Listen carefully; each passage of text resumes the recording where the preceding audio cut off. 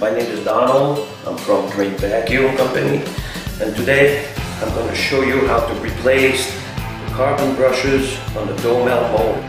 First, you notice there is one on each side. This is a new one. You will see how the old one looks like.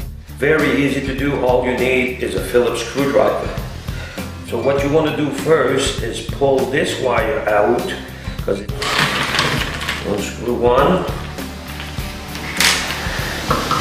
and you do the other side. Now you just lift it up a little bit and pull it out.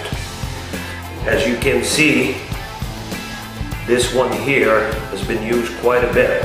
This is a new one, and this isn't. Look what it looks like. There's a spring in the back, so as it wears out, the spring pushes it out. Now, to put it back in, you just insert it in there. It goes against the armature. Then you want to put your two screws back on. Don't over tight it, just a little snug. Then you want to put your wire back on and push it down so it locks in between. And you're done. Thanks for watching.